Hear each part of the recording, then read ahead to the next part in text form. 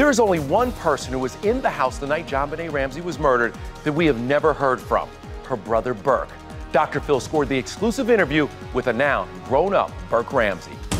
The first thing I remember is my mom bursting in my room, really frantic, saying like, "Oh my gosh, oh my gosh, oh my gosh." Running around my room looking for JonBenet. Burke Ramsey was only 9 years old when his sister JonBenet was murdered nearly 20 years ago. And in all the years since, he's never spoken about it in public until now. And the next thing I remember is a police officer coming to my room and shining a flashlight. How in the world did you convince Burke, JonBenet's brother, to do this interview?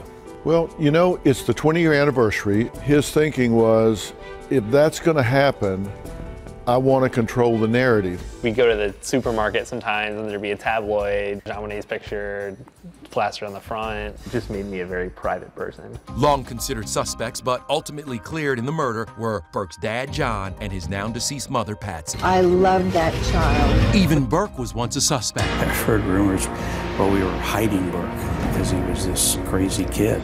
There are times when he's talking about very heavy, dark content, and yet he's smiling.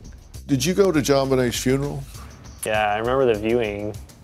I remember the casket was small and her eyes were closed. Did he ever understand that people on the outside were looking at him and saying, "You are a suspect"? As he got older, he became aware that he was a suspect. I asked him straight up, did you murder JonBenet, your sister?